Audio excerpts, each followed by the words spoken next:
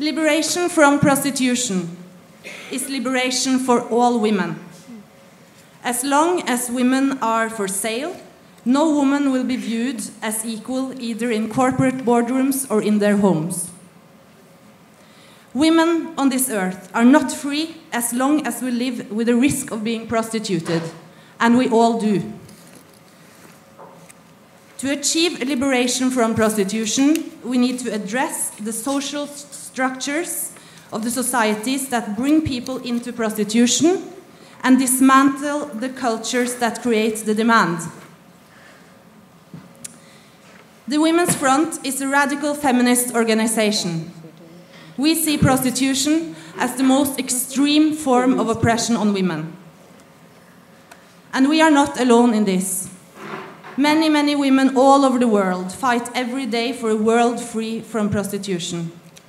We organize with them and we make things happen. The Nordic model is spreading all over the world. The Nordic model aims to reduce the demand for prostitution by criminalizing the buyer and to create exit programs for people in prostitution. And it is working. We are so honored to have with us here today some of the women that have dedicated their lives to the fight for women's liberation and for the abolishment of prostitution. These women have been uncompromisingly pushing forward for the Nordic model. There will not be a discussion after this meeting. The panelists will be speaking for 20 minutes each, and then we will have about 30 minutes questions and answers. As we do not have more time, we will not allow any long monologues in that session. Questions off topic will not be dealt with either. This might seem a bit strict, but it is in our interest to let as many of you get your questions answered here today. So please prepare yourself with sharp and short questions.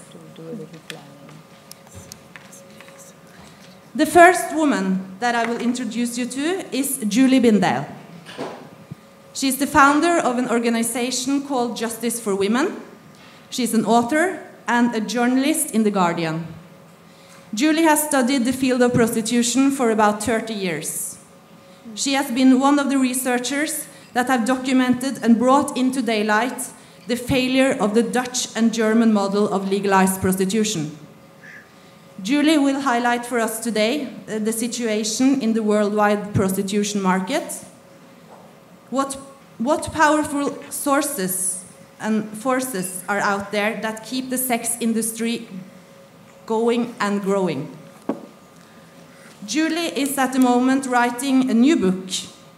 This book will be about what we know about prostitution and the international sex trade and who we know it from. She will examine the global sex workers' rights movements and how the happy hooker narrative have come to shape our perceptions, including many women involved in prostitution, of what is misleadingly named as the oldest profession. Julie. Thank you.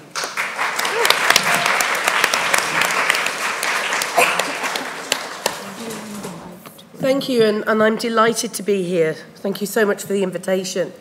And I'd like to pay respect to my panellist sisters and comrades here and thank them for the work that they all do. Today I'm going to be speaking about who is the political opposition to the feminist, human rights, survivor-led abolitionist movement. Because I think we need to know exactly the tactics that they use and how they are a danger to our goals, but how we can combat and challenge the mythology, the lies, and misinformation that we get from the pro-pimp lobby. And I just want to give two little examples of how well organised and how active they are today. One is, right now as we speak here, in London, England, there is a feminist conference being held which clearly states that although it will represent a huge number of views from women, around the world that its bottom line is that it supports criminalising the demand for commercial sex.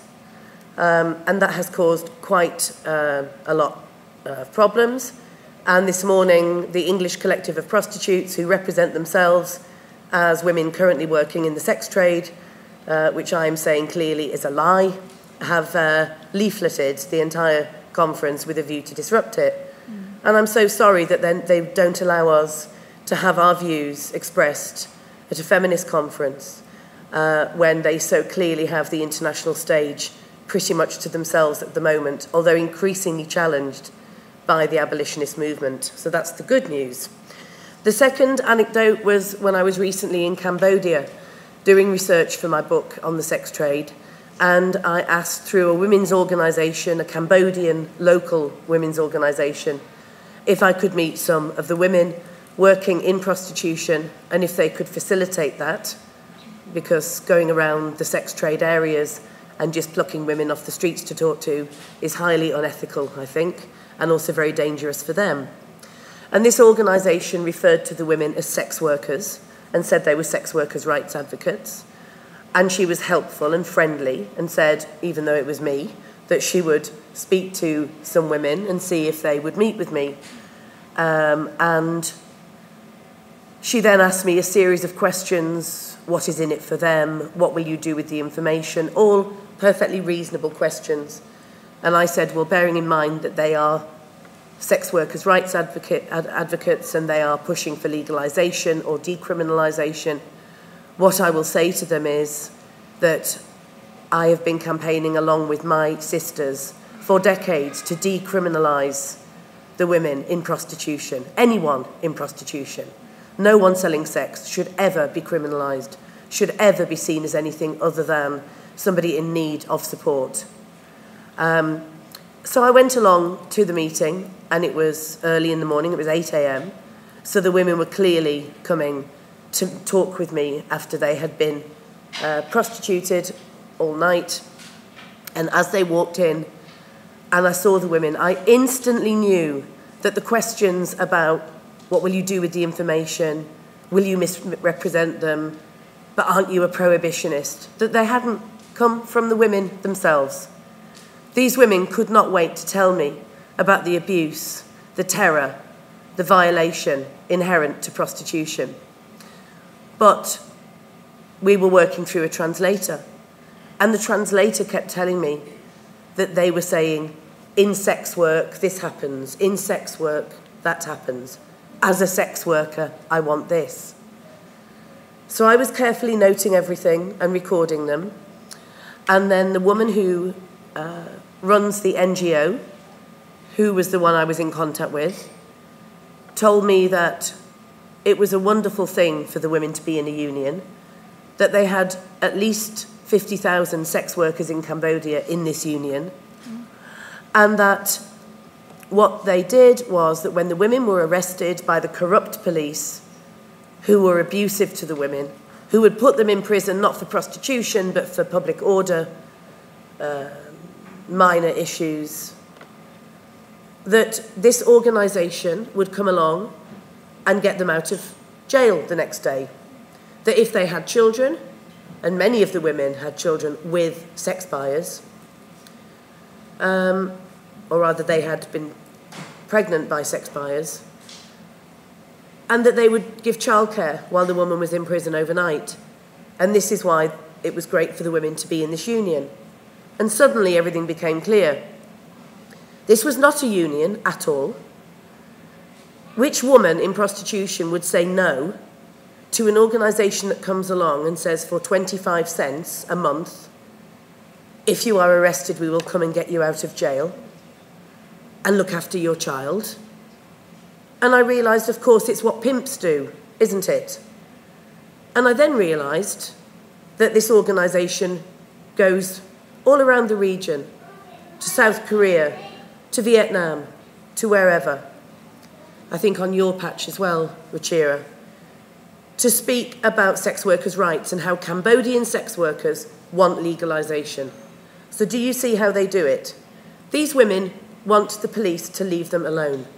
These women want to come out of the sex trade so badly that they were telling me that for $200, if they had their proper papers, they could leave and they could get some kind of unskilled job. What is this organisation who is well funded doing for these women? Why aren't they giving them the $200 and organising their papers and finding them somewhere to live, rather than using them as a mouthpiece for international decriminalisation of pimping and brothel owning? And this is something, and I'm interested to hear from you, Ruchira, and any other colleagues here, this is a tactic that they are using, because this funding to these NGOs, especially in the global south, benefit no one but those who are running the NGOs. And I also want to go from that horrifically impoverished scene of these women who were some of the most disenfranchised, abused, and poor women I've ever met in the sex trade, to the North America or Western Europe or wherever in the global north where men, white men, very well-paid white men or women, but increasingly largely men, run anti-trafficking organisations that concern themselves more with men who are trafficked into the agribusiness and separate trafficking into prostitution with prostitution itself, and are, I have to tell you, hindering our work, not helping. The more that we hear from these anti-trafficking advocates, the more we hear from those highly funded professionals who give keynote speeches at conferences about how trafficking is terrible, but prostitution, of course, they don't have a policy on it. The worse things get for us, the less funding we have to do our work. And I'm afraid I would go so far as to say that along with those sex workers' rights movements in the global south, these white people in the global north are our enemies to this movement. And it has to be said. And we have to do something about the colonisation of our movement by those that use the terms trafficking to completely sanitise what is actually happening in the sex trade and in prostitution. Will you tell me when I've got 5 minutes left, somebody? Yeah, sure. Okay. So, the pro-sex work groups, I'm just going to give you some global excuse me, pointers as to how they organise. There are major funders of pro-sex work projects. And I wish, in a way, that we could just point to a conspiracy, to a global conspiracy, that we could then infiltrate and disrupt. But it's not like that. There are people who are pro-sex workers' rights advocates for very good reason, from a very genuine place, where they honestly believe that the best thing that could happen for them right now at this moment would be to decriminalise the entire sex trade. And for them, because these people that we see that speak out, that are public, that write the books, that may have been involved at some time in some type of sex work, they're right. It is the best thing for them, because they're not one of the majority, the vast majority, of prostituted women, girls, boys and men around the world. They are the privileged few. So what they're saying is good for them. They are absolutely right. It's not silly, it's not off the wall, it's correct. But when did we ever advocate for the minority? When the majority is so clear, so present, so there to see. And these women aren't invisible, these girls aren't invisible. It's just that most of us walk past them and ignore what we're seeing. So there are many trust funds around the world that are run by libertarian men who might be anti-capitalist, but they haven't quite got it in their head that capitalism is fueling this trade, and this trade is fueling the worst excesses of capitalism. So they put their anti-capitalist rhetoric to one side, and they accept the sex trade as though it's something different, run by independent entrepreneurs somehow, maybe some kind of collective. Maybe the sex trade is run on the basis of a feminist collective, a non-profit organisation. But we know that the reality is that this is fuelled by money and by big business. So the Ford Foundation, for example, anything that George Soros is involved in will fund, to quite a large proportion, sex workers' rights organisations.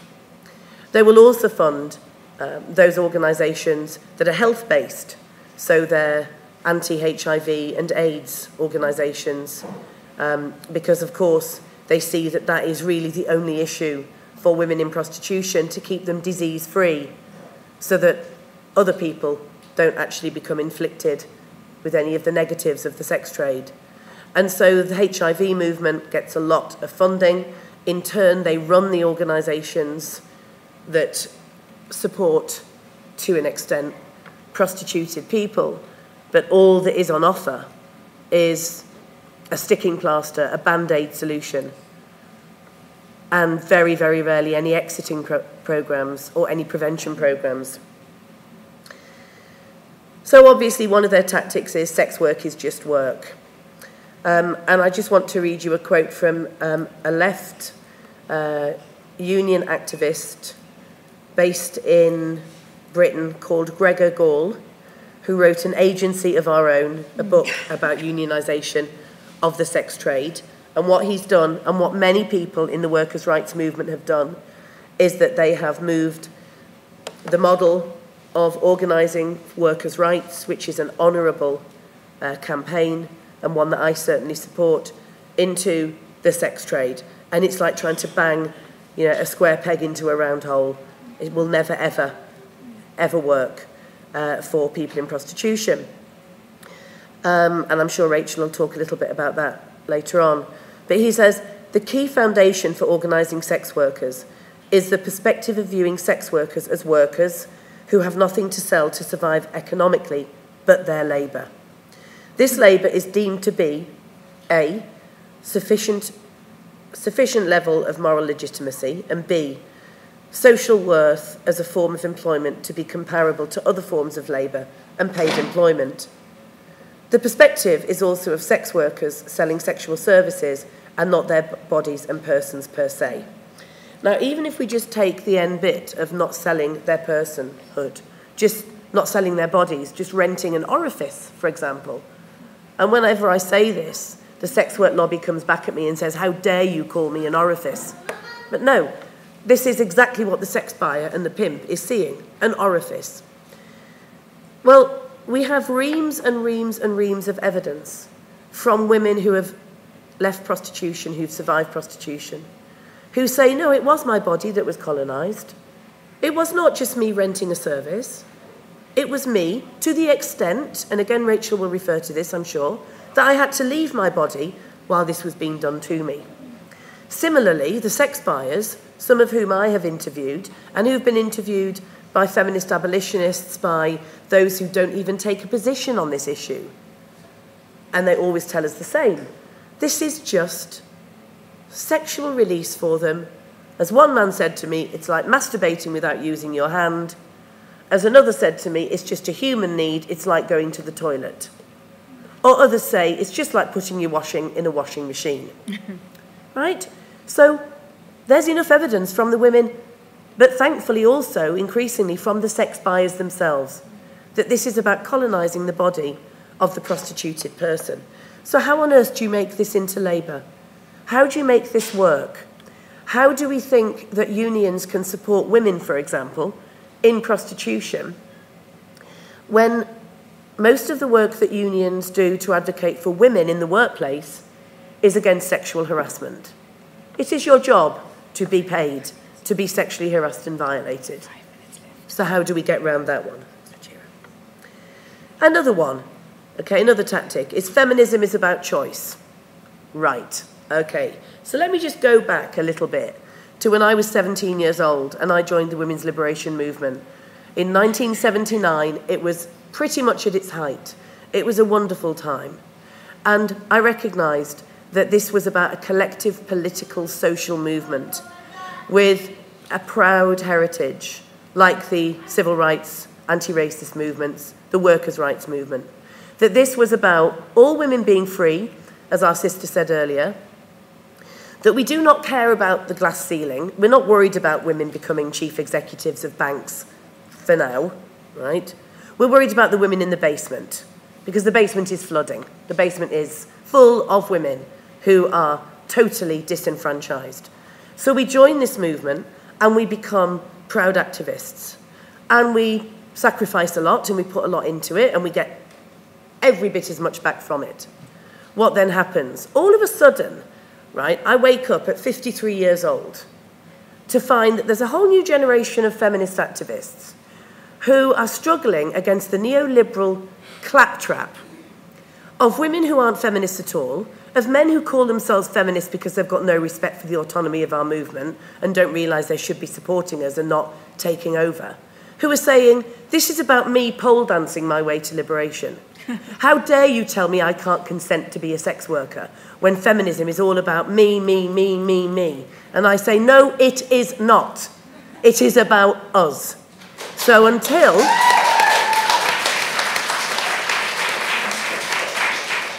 when every woman is free and when patriarchy is a relic in a museum, when male supremacy is no longer here, then let's talk about sex work, shall we? Then let's talk about the rights of men to buy sex, because I'm telling you, when that day comes, there will be no prostitution, because it is based on and it thrives from patriarchy and women's oppression. And nothing that any individual rights activist or neoliberal dickhead can tell us will make any bit of difference to that. Overthrow patriarchy. It may not take 5 years, it may take a bit longer. Then we'll see an end to the sex trade. Thank you.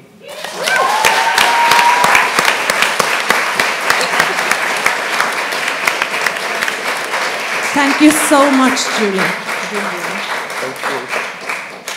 Our next speaker is the founder of Space International, survivors of prostitution abuse calling for enlightenment. And this woman is indeed enlightened. Having survived herself being prostituted from the age 15 till 22 in brothels and on the streets of Dublin, she can tell us what prostitution is. Rachel Moran has been standing in the front lines against Amnesty's policy on prostitution for years. And she is one of the strongest voices we have today, advocating for the Nordic model internationally. Rachel has a journalist degree, and she is the author of the book Paid For, My Journey Through Prostitution, which has just been released also in the United States. She has recently spent a month traveling to promote it over there, and she's attending London Feminist Conference tomorrow. So we are very delighted, Rachel, that you could find time to come here in between. Thank you. Hello. Okay.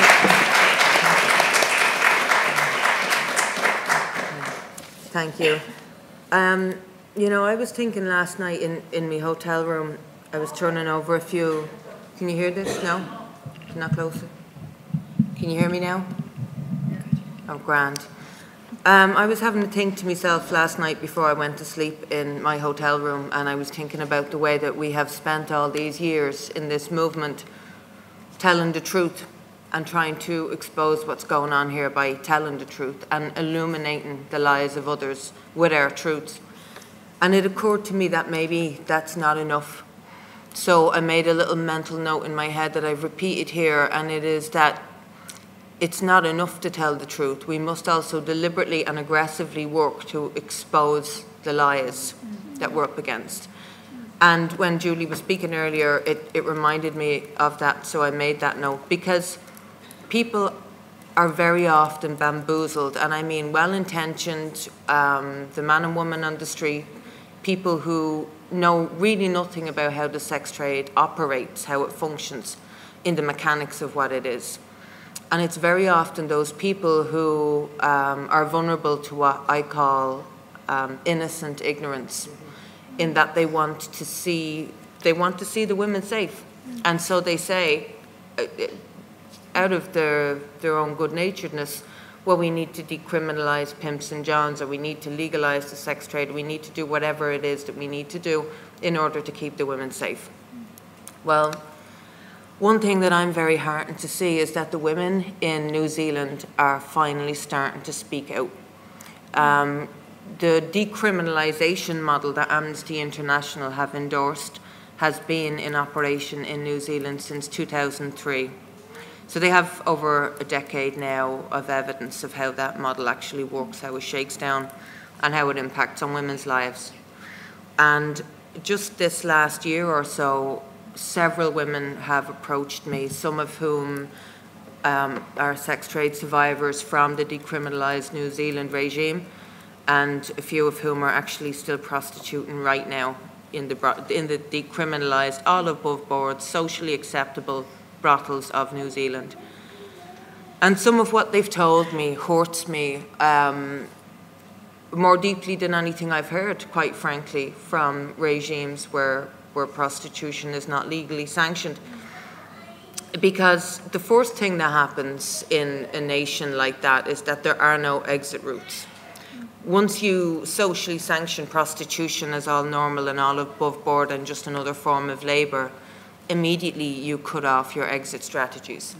It's about as ludicrous now in New Zealand to suggest exit strategies for women in prostitution as it would be to suggest exit strategies for women in hairdressing or floristry anywhere, any place else.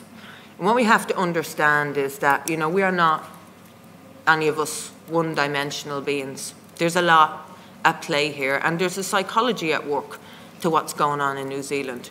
For the New Zealand government to turn around and put massive funding into helping women exit prostitution, it would have to publicly declare and admit that it had failed them in the first place. People don't seem to see the really, really deep harm and damage that is done by these decriminalisation regimes, which are no different, by the way, to legalisation. You know, whatever way the pro-lobby want to spin it, the reality is that when you decriminalise pimps and johns, you see the same thing everywhere. You see a massive expansion of the sex trade. You see the building of enormous multi-storey brothels. You see practices like what's going on in Germany that are actually horrific to the extent that they go far beyond anything I experienced in prostitution, and I'm very lucky to be able to say so. For anybody here who doesn't know, can I hear a young child in here? Is there a young child in here? All right, I'm gonna be careful then about how graphic I get. I didn't realise. Oh, that's okay. That's okay. Go ahead. That's convenient. Okay. There are practices in Germany now, which some of you I'm sure will know about, being movement women and men. Practices that are so degrading, so painful, and so horrific that you wouldn't, to my mind, you shouldn't see them outside of a horror movie. I'm sure you'll see them in porn, which is a horror show all of its own. But anyway, I'm talking about women who are being gangbanged by 6 and 7 men until they physically cannot stand anymore. This is what's going on in the flat rate brothels. And flat rate, by the way, is the sex trade's equivalent of an all-you-can-eat buffet. So that men will show up for a stag night, let's say, and pay to use the body of a woman or women, and just have some kind of a sexual feast. You know, and the idea is that they can have as much sex as they possibly can, and then that's your flat rate. That would have been absolutely unthinkable to women in 1990s prostitution in Ireland, and particularly to street women, by the way. We just would not have even tolerated that idea. But then we weren't living in a decriminalised regime. We weren't living in a regime where the state had said to men, you can do whatever the hell you want. And that's exactly what New Zealand has done, just like Germany, just like Holland, just like several states in Australia and several counties in Nevada in the US and in numerous other places besides Switzerland and Austria, which we don't speak about nearly often enough. But I've made a few notes here that I'm going to read from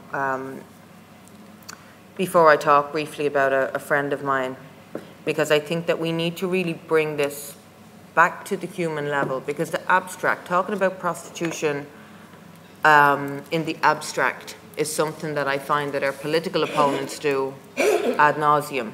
Yeah. And I think that they do that because if they get into talking about it on the human level, there's nothing convincing that they can say. So what I want to say is that women are compelled by poverty, by destitution, by the fear of destitution, by all these routes of desperation. Women are compelled. Those who accept the bald reality that women are compelled cannot collude with the lie that the sex of prostitution is consensual. Of course, people will say, well then, no form of labour is truly consensual. I have two answers to that. Firstly, you are wrong when you say prostitution is a form of labour. Not everything we endure for remuneration deserves the classification of labour. And two, you are right when you say no form of labour is truly consensual. As far as labour is concerned, under capitalist patriarchy, we are compelled to do it. Even the most sought after forms of labour on this earth have got to have their moments. Even those who do the most sought after forms of labour on this earth have got to have their moments when they say, oh please, not today. But if your labour is characterised by, oh please, not today, in every moment of living it, and every moment of anticipating it, and every moment of remembering it, decades after it has passed, we're not talking about labour. We're talking about commercialised sexual abuse. We need to not deal with the insult to our intelligence that happens when we call this labour. And I want to just highlight, as if we didn't already know, but it always bears repeating, that prostitute people are drawn from the most vulnerable persons, from the most vulnerable populations on the planet. I'm talking about adolescents, women and children of colour, trans persons, people who, like myself, came from backgrounds where there was emotional disturbance in the family, mental ill health, homelessness, all of this. If prostitution was something that was only open to those who could genuinely choose between prostitution and another viable option, we all know the sex trade would collapse tomorrow. I'm not going to go on for too much longer. I really prefer the Q&A and I don't want to hold up any of my co-panelists, so thank you for listening.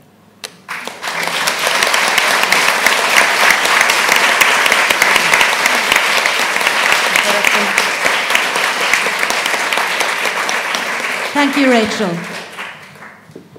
The next woman to talk to us today has a long list of prizes and awards to show for after spending her entire life working to end prostitution and human trafficking. Only this year she was given the UN Woman of the Year award. Ruchira Gupta is a journalist and she has been working in many countries. She won an Emmy after making a film about the red light district in Mumbai for CBC called The Selling of Innocence. Ruchira is the founder of Apne Up, an Indian organization of survivors of prostitution. This woman is a real activist, and the people in Apne Up are real heroes. They reach out and they rescue girls and women in India from a lifetime of rape. So far, they have saved over 21,000 women and girls from prostitution. Often these women are pimped out by their own family members, and it can be very difficult to work with the authorities. Now, I will let Ruchira herself tell you more about the work they do, and I promise you'll be amazed.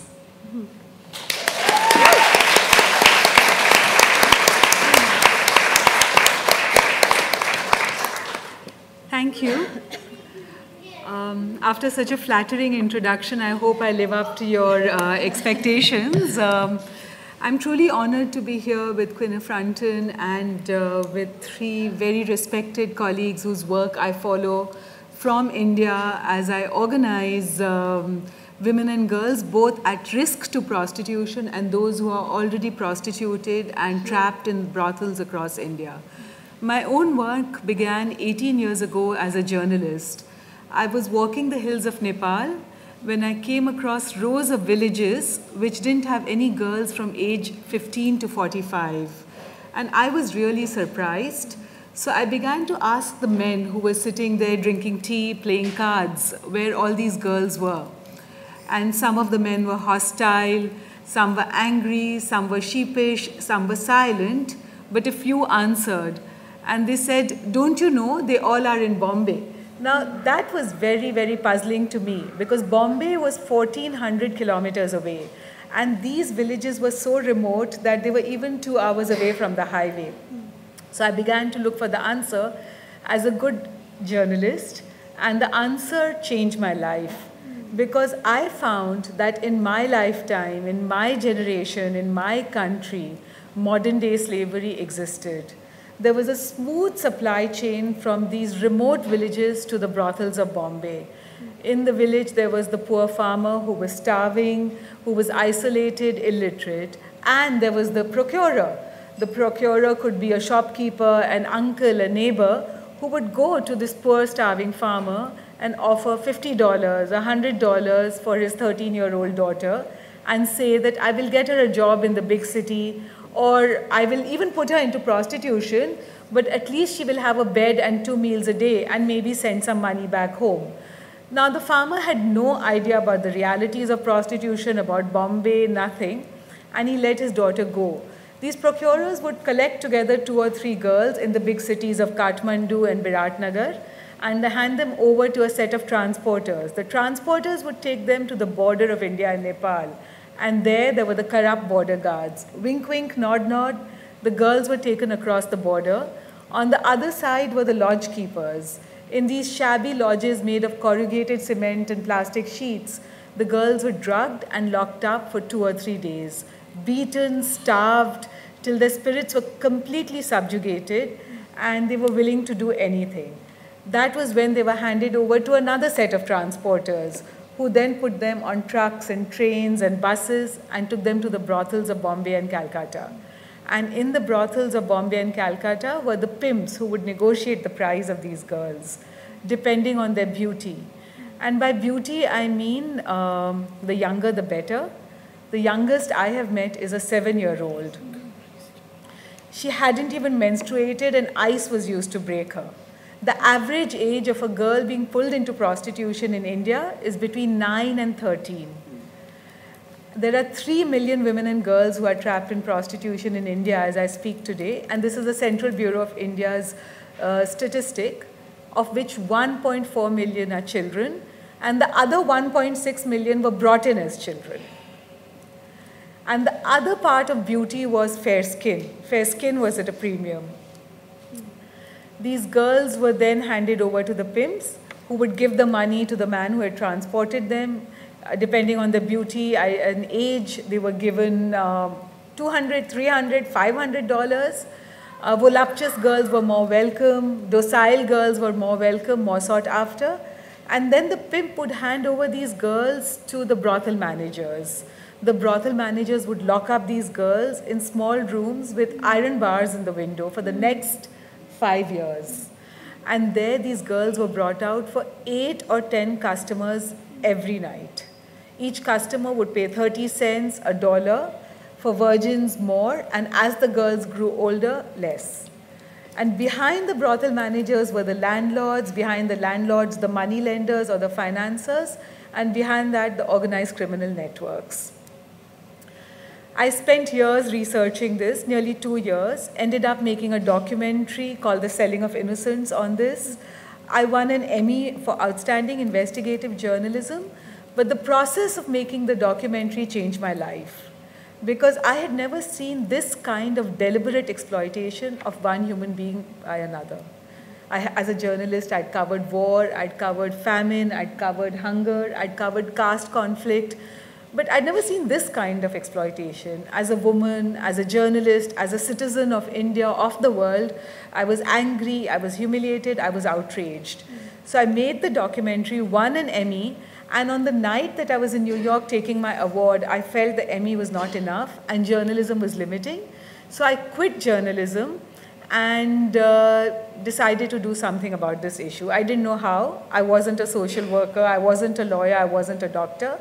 But I went back to Bombay, to the 22 women in prostitution who had told their stories in my documentary, to ask them, what can we do? We sat together in a circle, very much as we are sitting here together. And I asked the women, what should we do? And the women said, oh, let's start an NGO. So I said, but I don't know how to run an NGO. So they said, but you know how to read and write.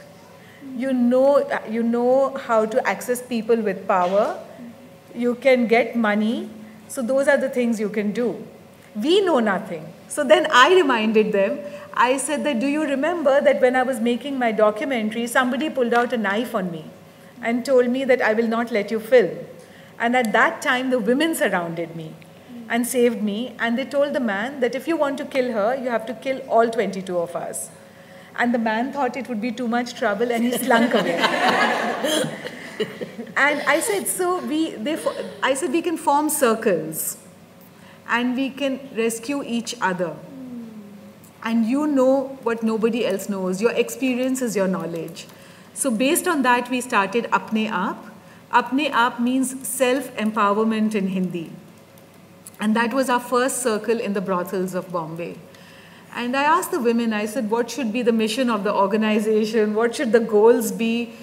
And it was very, very clear to them. They said the mission should be to create, our vision was a world in which no human being is bought or sold. A girl, a boy, a man, or a woman, anybody. And with that vision, then we fine-tuned our mission, which was to end sex trafficking. And under that, we decided, how do you end sex trafficking? What do you do? They said, let's dismantle the system of prostitution. Because trafficking is just a process. Prostitution is the outcome. And I asked them, I said, but then how do we dismantle the system of prostitution? And they said something to me in Hindi. They said, as long as there's a customer, there will always be prostitution. Because somebody will want to make a profit out of it. So we have to stop the customers. And we have to stop the traffickers. And at that time, they spelled out 4 dreams when we started Apne Aap. The first dream was they wanted an education for their children. They said, whatever has happened to us has happened. We want to save our daughters. Can we educate them? The second dream was, they said they wanted a job in an office. And I asked them, I said, what does a job in an office mean to you? Because they were literally in small rooms, with broken floors and rat-infested, no toilets, iron bars in the window, and, no electricity, nothing. And I said, what does a job in an office mean to you? And they said, where we have fixed working hours from 9 to 5, old age pension, where nobody shouts at us and beats us, where we have a fixed monthly income. In prostitution, you have none of that. The third dream, they said, was that they wanted, funnily enough, a room of their own. I was an English literature student and I couldn't understand it, so I thought I was hearing wrong, that I'm listening to a prostituted woman in a brothel in Bombay and she is saying she wants a room of her own, like Virginia Woolf, but she was saying that. And I said, what does that mean? And she said something just this big, not very long, not very long. And they kept using that word, not very long. But somewhere we can sleep for as long as we want to, where nobody can walk in when they want to, where our children can play peacefully on the floor. And the fourth dream, they said, was justice. And that also seemed really remote, sitting inside that chawl in Bombay. And I said, justice? What does justice mean? And they said they wanted those who had brokered away their dreams to be punished. And I said, who had brokered it away? The pimps, the brothel keepers, the people who recruited them, the ones who transported them, and the ones who were buying them, the customers. They call them clients in India. And they also wanted protection. They said that when we try to run away from the brothels, there is nobody to protect us. The police send us back here. When we were in school and pulled out of school and put into a brothel, there was no truancy officer to show up in our school to find out why we'd gone missing. We want somebody to protect us and our daughters. So justice to them meant both accountability and protection. So based on these four dreams, we started Apne Aap. Fast forward, Apne Aap is now 14 years old, and we've moved from just working in Bombay to Calcutta to Bihar to Delhi, all over the country. And we work inside red light areas and slums. And the dreams have become a reality for more than 21,000 girls and women. We've educated 814 of their children who've been through school. The first batch is now going to college. We've managed to get papers and documents for the women who never had any citizenship documents. They had no identity, so they had no political power. So one of our organizing strategies was to make them campaign, fill up forms, stand outside politicians' homes and offices and get these government IDs. And from that, we went on to getting government subsidies, from low-cost housing to food coupons, housing vouchers, which reduced the expenses. And that enabled them to file cases against traffickers. And we put 66 traffickers into jail. And finally, in 2013, when all of you must have read about the bus rape which happened in India, the maximum number of women who marched on the streets of Delhi were the women from Apne Aap in the rallies outside Parliament, because they had found their voice. They had the protection of their documents, the fact that the children were going to school, they had alternatives to prostitution. And because of that, they had the ability to speak up. And there they marched on the streets saying prostitution is commercial rape. And so in the new anti-rape bill that Parliament is going to be passing, we want the traffickers and the rapists who buy and sell us, who rape us commercially, to be punished just like other rapists are punished. They went and testified to the Verma Commission. They went and met members of Parliament. They broke their silence. They got over their own shame and stigma to do so. And we got an anti-rape law which actually criminalized the process of trafficking. Wow.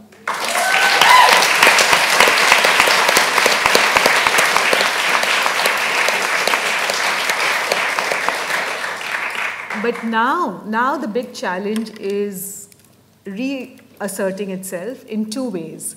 One is, as Julie was talking about and Rachel spoke about, the pro-sex work lobby, which is very active in India. And the more we gain, the more backlash we have to suffer. So they're beating up our women. Some of our most vocal activists have been beaten. One of our staff members, who was the son of a prostituted woman, two of his sisters were prostituted, was arrested on false charges of trafficking and put into jail. And he's only out on bail right now. The charges have not been dropped against him. Another staff member's daughter was kept in jail all night in the name of rescuing her, that she was in a red light area and she was living in the home of one of our activist staff members. And so we are facing backlash from the police, a corrupt police system. At the same time, we are facing backlash from the pro-sex work lobby, who is going after the big foundations that work in India and who give big money to the tune of millions of dollars, like the Bill and Melinda Gates Foundation, which has donated more than $500 million to India to set up an AIDS control program. That entire AIDS control program was designed by McKinsey, and most of the McKinsey staffers are 45-year-old men who only believe in selling products. So to look for a solution to the problem of AIDS, the product that they focused on was condoms, and the problem that they focused on was the number of sexual transactions in the red light areas of India. So they decided that to reduce AIDS, they would give condoms to the customers who came to buy the women and girls. Never mind what happened to the women and girls. And some of the leaders of that program have actually written journal articles in which they have said that when you go inside a brothel and you see a woman being abused, ignore it, because otherwise you will upset the status quo inside the brothel and you will not be able to distribute condoms. The other thing which they did was that through this money, which they channeled through United Nations AIDS program, through 23 international organizations like CARE International, Population Services International, through our own government's Ministry of Health, and through 126 NGOs that they funded. What they also did was that they hired pimps and brothel keepers as peer educators inside the red light districts. And they began to get salaries through these programs, so they became even more powerful. And their job was to ignore all the violence, all the exploitation in the brothels, but just go distribute condoms. They also funded ad campaigns through Population Services International, which actually said it doesn't matter which sex worker you choose the right condom. So people could buy 14-year-olds, it did not matter, and they created a false notion of quote-unquote ethical demand, that you could buy a prostituted girl or woman so long as you used a condom. Your responsibility ended with using a condom. They threw the most marginalized women and girls under the bus by doing so, because they did not invest in the education of the children. They did not invest in the exit strategies for women and girls.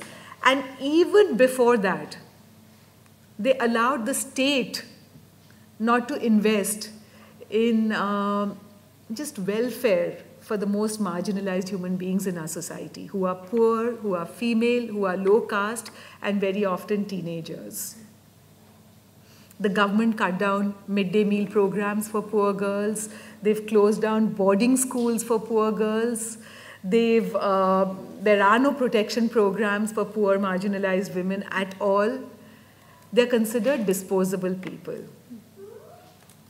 So this $500 million did immense damage across our civil society, because everyone got a piece of the cake. They got some money, some consultancy, some trips abroad, some legitimacy, some journal articles, donations, all of that. And so that was the second challenge that we faced. And the third challenge that we faced was the invention of the word sex worker. Because it was literally invented in front of our eyes. There was no poor woman or girl who thought that sex and work should go together. They all loved sex. They wanted it with their partners and their friends and their lovers and their husbands, but they did not want to lose control of their sexuality. In prostitution, you actually lose control of your sexuality, because somebody is coming and buying you, and they are not even buying you very often for sex for you. They are buying it for sex for themselves. They are the ones who get the orgasm. If that, because many of them are just buying domination.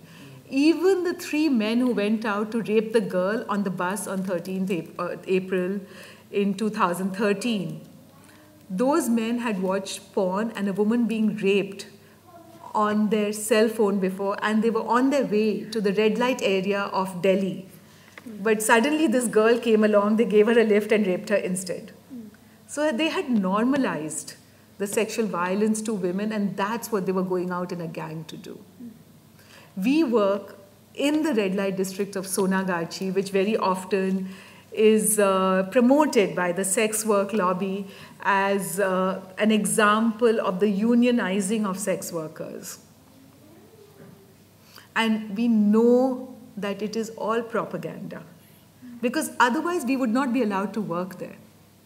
It's the women in prostitution, the prostituted women, who have invited us to open an office in Sonagachi. We had started in another red light area of Calcutta, thinking, okay, somebody is working here, they must be providing some services.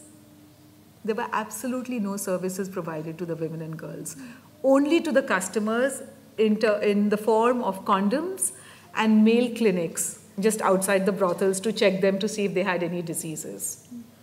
Nothing for the women and girls. So they approached us and they said, please come here, because we need help to put our daughters into school too. We need help with exit strategies. The women were being murdered. The women were being brutalized. And there was no protection for them, because the sex industry had got legitimized in Sonagachi in the name of protecting everybody from AIDS.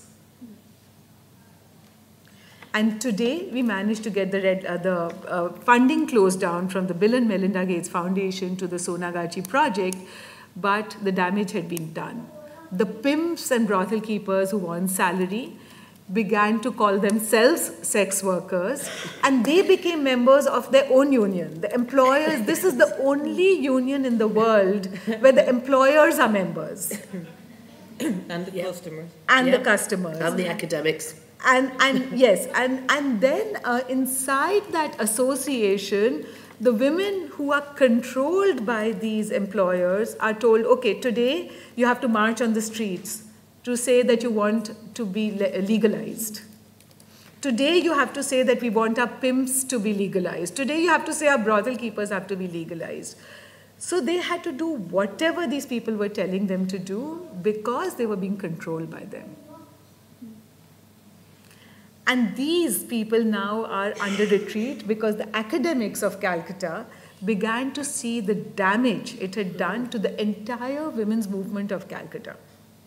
Because while normalizing the sexual exploitation of some women inside the red light area, we saw the spate of rapes went up in Calcutta. And that was getting normalized too as well in Calcutta, in Delhi, in Bombay. Because people began to think all women were up for grabs. If a woman was walking out at night, she must be like a prostitute. And prostitutes were supposed to be up for grabs and for violence. So everybody became at risk. And now the women's movement in India is actually revising its opinions, especially trade unions, women associated with left academic groups. We are finding that there's a change there. And now, finally, why did we reject the term sex worker was also one more reason. I began to see the lived realities of the girls and women over the years and what they experienced. The lived reality was in prostitution in India, the life cycle of a prostitute at best is about 15 years. She's brought in between the age of 9 and 13, and for the first 5 years, she's kept in what is called debt bondage. Debt bondage means you're basically enslaved, and you're told that your father took a loan against you, which could be for like $100 only, and that you are repaying the loan by letting the person who controls you, the brothel manager, make money off you. For the next 5 years, that girl is raped commercially every night by 10 customers. Within 1 week, the debt is repaid, but she does not even know it. So she's allowed to keep nothing of what she earns. For the next 5 years, she's told she can keep half of what she earns, but that half actually is also kept by the brothel manager, who says that you have to pay for the bed you sleep on, the water you drink, the makeup you put, the clothes you wear, for the muscle men who protect you from the police, the medicines you have to take for your children's upkeep. And she's lost count, being raped so many times, suffering from psychosocial trauma. So she doesn't even know, and she gets just deeper into debt. It doesn't improve her livelihood. The third 5 years, she's told, okay, now you can keep everything that you earn. But by then her earning capacity has come down because she's been raped so much. She has different diseases. She's suffering from malnourishment. She's suffering from alcohol and dependency on alcohol and drugs. She's been violated all over her body by customers. So she's no longer commercially viable. And that's when the brothel managers throw her out and say, we want to replace you with your daughter. And that's when they come to organizations like Apne Aap saying, can you help us at least protect our daughters if you can't protect us? And this is the reality we have seen. So this cannot be accepted as work, because in that case, we will change the very nature of livelihood that all of us are aspiring for, what all the labor movements have tried for, because prostitution has one thing which is different from all forms of even sweatshop work. That is body penetration. And that has both physical and mental consequences. And I have seen that repeatedly with the girls and women I work for. So on their behalf, today I'm here to share with you that we do not use the term sex worker, and we use the term prostituted woman or prostituted child because we believe somebody has taken advantage of the absence of choice of the last girl who's poor, female, low caste in India, and a teenager, who's the weakest person we know. So prostitution was never a choice for her, but an absence of choice. Thank you. Wonderful. Brilliant, brilliant, brilliant.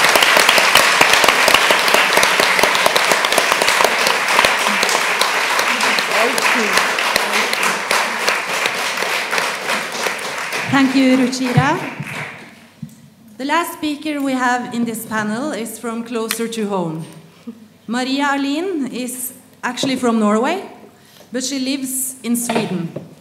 Maria is the founder of a youth organization called Freedom, which aims to end the modern-day slavery, which human trafficking is. They do this by working on the attitudes of young people regarding prostitution and porn. As well as in Sweden, Freedom is currently also represented here in Norway, in Germany, and in Austria. They inspire young people to start groups and ask questions in their local communities. Maria will tell us about the Nordic sex market and how the Nordic model is crucial to end prostitution. We will also learn more about her experience of Freedom's work, spreading knowledge and awareness of trafficking. Thank you. Thank you.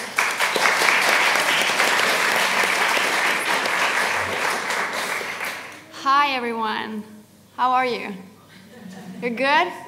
Despite the topic, you're good? Fantastic. Why don't we? Yeah, perfect. Right, so important detail. I am from Norway. I like to say that. But I do live in Sweden and have been living in Sweden for 9 years. And when I moved from Norway, from Oslo, to Uppsala, close to Stockholm, I started high school in Sweden. And the only actual difference when you're going to finish high school in Sweden compared to Norway would be that you have to do a final school project. And the only rule for that project is that it takes 100 hours, which I thought was fantastic. And I actually wanted to go abroad and get some tan and maybe do the diving license or something. But then I discovered that, you know, I might as well do something more valuable with those 100 hours. So I had like a fundraising project, you could call it, inviting actually business people to come and to listen to a topic, you know, the topic of prostitution and trafficking being presented. And after this, you have to actually tell your classmates what you did. And I remember asking, and let's say it was a group about this size, and we were 19 at that time. And I asked my fellow classmates if they knew what trafficking was and how it expressed itself as prostitution, and what the situation was in Sweden and in Scandinavia. And this is about 8 years ago, and at that time, actually no one raised their hand. And this kind of troubled me, you know? So I started thinking about this, and summer went on, and I finished high school. And by the fall, I just realized, you know what, I cannot just go on, live my life, and know that nobody knows about this. This is just not acceptable. So in Sweden, the rule is that you have to be 3 people to start an organization. I was 1. So I kind of forced my boyfriend at that time, which now we're married, so it turned out good, and another friend of mine. So we were only 3 people in the beginning. But now, as you said, we are based in Austria, Germany, Norway, and Sweden, which is fantastic, I think. And it's all young people wanting to change the situation and really just question the system of prostitution. And also it's about, you know, the demand side. We really want to get young people on board to get a new generation of people thinking differently about prostitution, not thinking it's the oldest profession, but the oldest oppression. So that's basically what we're doing. The situation in Scandinavia, just briefly about the situation, you could see, just as you could see that prostitution is something dividing Europe into 2 and the European Union into 2, you would also see that it's actually dividing also Scandinavia, you could say, partially into 2, because we have Denmark, which is a country that has legalized prostitution. And you could, just as Germany is kind of the brothel of Europe, you know, the nickname would be the brothel of Europe, Denmark would be the brothel of Scandinavia, you could say that. And we do have, both in Sweden and in Norway, let's focus on Sweden and Norway for now. We do have street prostitution, we have indoor prostitution, we have so-called apartment brothels, you know, where prostitution is happening. But I would say, and especially, this is especially for Sweden, obviously internet is the new arena for prostitution. That's where most of it is happening, you know? But I have to say, I'm really, really proud of Sweden being the first country to really do something about this and to really say that, you know what, buying sex is not a human right. We have to question this. So then, you know, we're really starting to kind of shift the focus, you could say. And in Sweden, we had done a lot of research. I'm saying we. I'm identifying with you as a Norwegian, but I'm saying we when I'm representing Sweden. We would say that we would have, let's say, 34 years of research in Sweden on prostitution. And what we really discovered was that, you know what, prostitution is really harmful, you know, both to the individual and to the society. And the main focus before 1999, when we got the Swedish model, the Nordic model, the main focus was still on the trafficker and the pimp, you know, for them keeping up with the system. But that's when we kind of realized, you know what, we have to kind of shift focus here. We need to really address the real issue, and that is that people are actually prepared to pay for sex. That is what is driving prostitution. And the thing is that, just as my fellow speakers have said here, that sex trafficking expresses itself as prostitution. And I think it was you who said it really, really well, that trafficking is just a process. The outcome is prostitution. You cannot separate those two. It's just not possible. It's just like 1 + 1 is 2, and trafficking equals prostitution. That's just how it is. So I think it's really, really important that we are prepared to really focus on the demand. And we also need to talk about the attitudes really driving the demand. So I want to go to the Nordic model. Let's go to the why part. So Sweden got the Nordic model in a minute. There you go. Okay, it's a bit shifted, but can you see it? Yeah, good. Right, so Sweden got the Nordic model in 1999. And I have to tell you, dear friends, that I used to live in Norway by that time. I was only 10 years old. And I can actually remember people in my surrounding, grown-ups, laughing about Sweden, something stupid that Sweden has done, something, this crazy law that they got. And I was only 10 years old. But I still remember this. I still remember my dad talking about Sweden as a really bad example of something, and I didn't understand it at that time. And I also remember laughing, of Sweden, just to kind of feel adult or something. But then when moving to Sweden, and I just realized, wow, this is a law that, I remember people laughing of. And I find it so interesting that Norway then, 10 years later, decided to, exchange laughter into action. And really decided to go the same way. And I think that's fantastic, and I think that's a lot of proof, actually, that they do, they can see that what's happening in Sweden is really good, basically. So it's basically, the law is based upon the acknowledgement that prostitution is harmful for individual and for society. That's like the main base for the law. And what I really like about the law is that it's a normative law, meaning it is controversial because it's normative, it's supposed to change the way we think about prostitution. Yeah. It's actually kind of going inside your head and changing the way you view prostitution. And you could find that controversial, obviously, but still that is also where everything starts. It starts in your mind, it starts with your thoughts, it starts with your attitudes. Everything you do starts with the thoughts. So we have to kind of go inside people's minds and really, just really change the foundation of our thinking in terms of prostitution. So it also was a law, or is a law, meant to prevent entry into prostitution, It's a preventive law. That's where, I really love it. In Freedom, we really like to work preventive. We want to do something before it actually happens. Not only cutting the grass, the weed when it shows, but actually, tearing it up with the roots. I think that's very crucial. So this is a preventive law meant to both change people's minds, but also to prevent people from entering the sex industry, and also prevent people from even buying sex. It's harder to learn an old dog to sit. You have to start with the youngsters. And finally, it's a tool to combat sex trafficking, meaning we do acknowledge the fact that sex trafficking expresses itself as prostitution. Therefore, we need to talk about the demand, and we need to use this as a tool. And you have to know that the Swedish police are actually saying, they said it just last Monday at a big conference, that the most important tool that they have against trafficking is this law. That's how they find the bars, that's how they find the people in prostitution, and that's how they find the pimps. This is very important.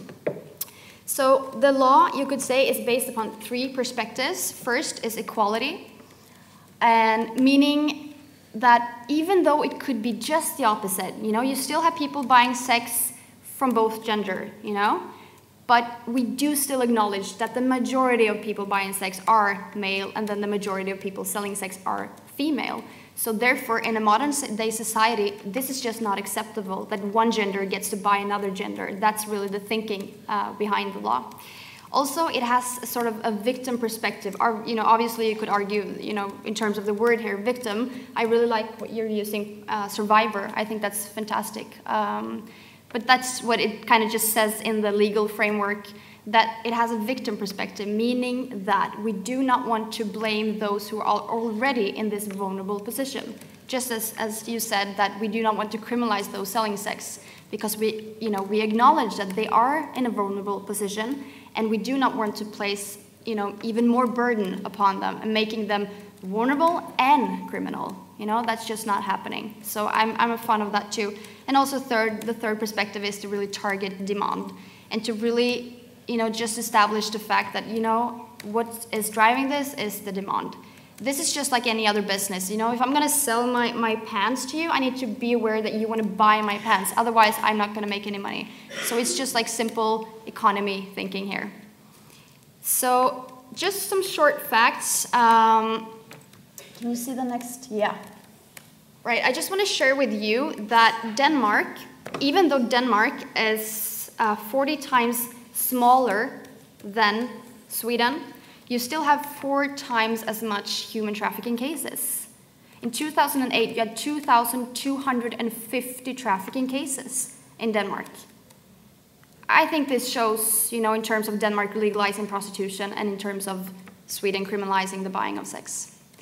Also, you would see, if you do studies, and there is a huge study done with a cross-section of 150 countries, you would see that those countries who have legalized prostitution have enormous amounts of trafficking cases compared to, for instance, Sweden or even Norway now, because Norway are getting there, I have to tell you. And what I really find is so fantastic is that young people tend to be more supportive in terms of this law. And you can actually really see that people growing up with the law agrees with it more, you know? And that is a very good proof, actually, that it does work, because those growing up with it tend to agree with it, tend to think it's a good law. And in the beginning in Sweden, I mean, no one even wanted this law. It was such a debate, just as you've had here and still have in some form in Norway in terms of this law. But now we really see that the public support is really increasing, and in Sweden, let's say we have about 70 to 80% of people agreeing with this law, and most of the support is for the young people. They are the most supportive. And I think that's just a proof of its own. Just to quickly show you, the Nordic Gender Institute found that what's happening in Sweden before and after the law would be, yeah, you see it. It's about a 50% decrease in people buying sex. This is not the whole solution. You know, this law is not going to fix everything. It's not going to completely, you know, just make people not buy sex. People are still going to buy sex in some form or way, you know. That's why this law also needs to be combined with exit programs. It needs to be combined with what we're in Sweden, we call it CAS groups, meaning köpare av sexuella tjänster, buyers of sexual services. So it's basically a group where you can come and you can talk with someone, you know, a therapy session kind of, if you want to just quit buy sex. And I think that's really good. You need to kind of combine the law with this preventive work and therapy work as well. Results from Norway. We're in Norway, so I just want to show you what you guys actually did and how it actually turned out. This was the main results that the research could find after 6 months. This is only 6 months of the law being here in Norway. You did see a decrease in street prostitution. You did see a decrease in terms of escort advertising. And you did see a decrease in sex trafficking cases, legal cases. And this is only after 6 months. The next slide, you would see, this is only after 8 months. After 8 months, you could actually not see that the people had started to change their minds. They were still not agreeing with this law.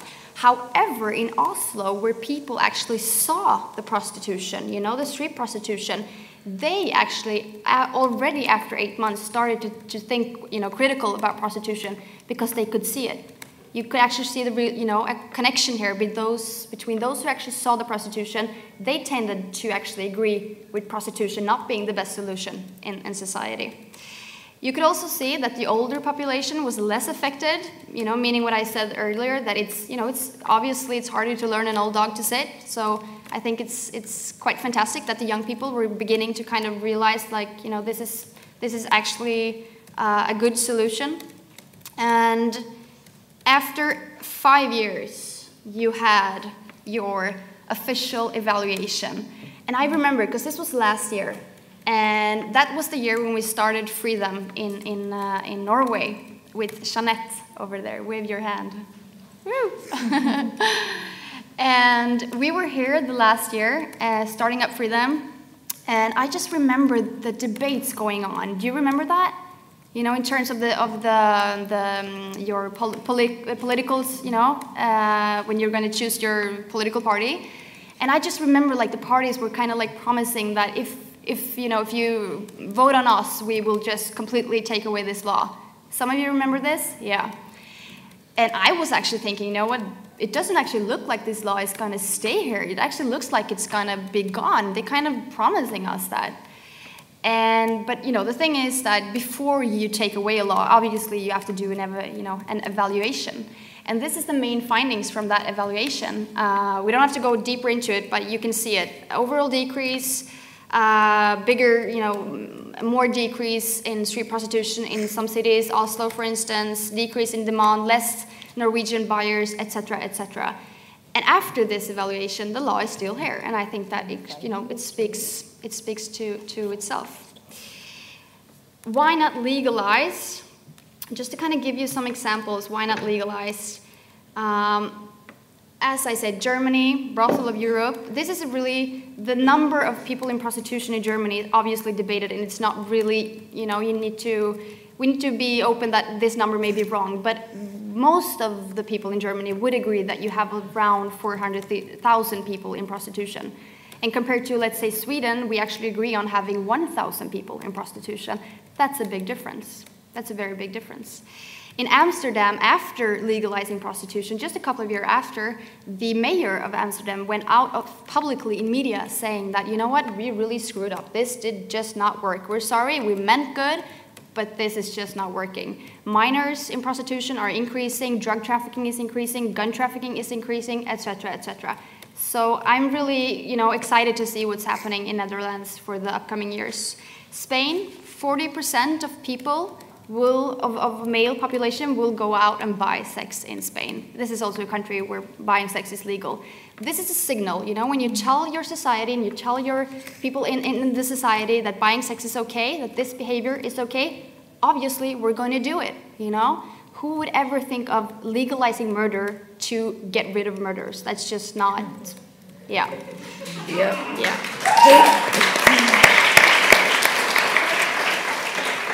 Thank you. And the last one, Switzerland. I think one of my co-workers here said that Switzerland actually, I think it was you, Rachel, said that Switzerland actually often gets away easier than what they should be getting away, because up until now, they've had 16 years limit of entering prostitution. So you can be 16 in prostitution. And obviously, then you're going to be younger as well, because this is such a black market, and it doesn't even care about age limits. So another really, according to Switzerland, they thought this was fantastic. A good idea to really make sure that people in prostitution are safe and not being evicted to any harm would be to then start something that they call drive-in sex boxes. Have you heard of this? Yep. Mm-hmm. Some of you have, yeah. It's basically boxes where you can drive in with your car. The people in prostitution would be inside of this box, getting into your car. What's happening is happening, and then you would pay and just go out on the other side. If that is not human trafficking, if that is not människohandel, then I don't know what is. This is so, we need to really understand that are we legalizing prostitution, then we will get the whole industry and the whole trafficking and everything. And it's, we need to do something. That's, so really, be proud of your legislation here in Norway. Please be proud of that. It's not the perfect solution. It's not going to fix all your problems, but it's the best of the worst, So, last but not least, freedom. I really realized, you know, when we started Freedom in Sweden, that it was such, like people were so hungry for actually doing something, especially among young people. They were just like waiting for a platform to really stand upon and to really actually take action and speak up. So freedom is basically just a youth movement. The next slide, youth movement. We really think that young people are the new generation that can really question this. And we can really say that, you know what, buying sex is not a human right and it's not an option. Selling sex, I mean, people deserve more than to be in prostitution. Prostitution is, I would say, our day, you know, the most harmful thing that can ever happen to a person. Absolutely. And we're all about changing attitudes. We really want to see a different way of thinking in terms of these issues, you know? So the challenges ahead, I would say, are that we're seeing, especially in Sweden, we're seeing an increase in what we're calling grooming. You know, have you heard about that? Grooming cases. It's basically a grown-up seeking to, you know, over internet, maybe in a chat log or you know, something where they are chatting, then you would try to kind of groom the person and to really prepare the person for a physical sexual assault, you know? So you're kind of, I'm a horse girl, I ride horses, so if I would be living in the States, I would say that when I'm gonna groom my horse, that's when I kind of clean it and make it nice, you know? So it's a way of kind of massaging your way into the victim as a perpetrator.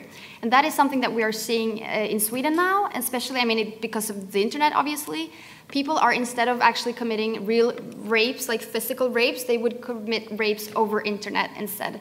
And the highest Supreme Court has actually now just established in Sweden, with the first legal case that went all the way up to the High Supreme Court, they actually established that if you do something over line, let's say you're forcing someone to penetrate themselves over a chat, over via a webcam, that is considered rape. So it doesn't matter whether or not you're actually in physical contact with that person, it's still rape. So you can actually rape yourself. That's according to the, which I think is fantastic, because we need to kind of get along with what's happening, you know, the development of everything, technology. We need to be aware of the situation and to really follow up on that. The second one I would just emphasize is that we do need more resources, you know, we need more resources, we need more people in, let's say, authorities, you know, we need more police officers, we need at least 2 police officers in each city, because this is a crime, buying sex is a crime that you can only find as long as the police are really deciding to look for it, you know, because the seller is not going to tell you, the buyer is not going to tell you, and we are not going to tell anyone, you know, because it's not affecting us. We're going to, you know, call the police when someone is stealing our bike, not when someone is buying sex from another person. So this is really something that we need to have police officers really actively working on to find the buyers. That's when you get it. In Sweden, before we actually had the resources and people from the police working to prevent and to arrest people buying sex, you would actually see that we had no sex buying in Sweden in the statistics, you know? But as soon as we started to have a unit with people from the prostitution unit of the Stockholm Police Department arresting buyers, then suddenly we have, just for the first year, we got 1,200 people buying sex arrested for that. So obviously you can still say that, oh no, prostitution is not happening in Oslo, but if you look for it, then you will find it. So this is really important. We need to combine the law with resources, you know, police resources. And I would just like to finish off by addressing pornography. This is something that we see from research, like 30-40 years of prostitution and pornography research. We do find that consuming pornography will increase the buying of sex. And also a lot of people in prostitution are now telling that the main question that they're getting, just as you said, is that the buyer wants to imitate something that they saw in pornography. And I would argue this is the new drug. This is something that we really have to focus on. It's a visual drug. It's not something you can shoot in your arm, but it's kind of being shot into your brain via your eyes, you could say. It has just the same effect as any other drug. When doing brain scans of people addicted to pornography, you could see their brains lighting up as a Christmas tree. It's really just the same, similar things happening in the brain. So this is something that I really think we should continue to address, and I really admire Kvinnefronten for really taking on this issue. Thank you.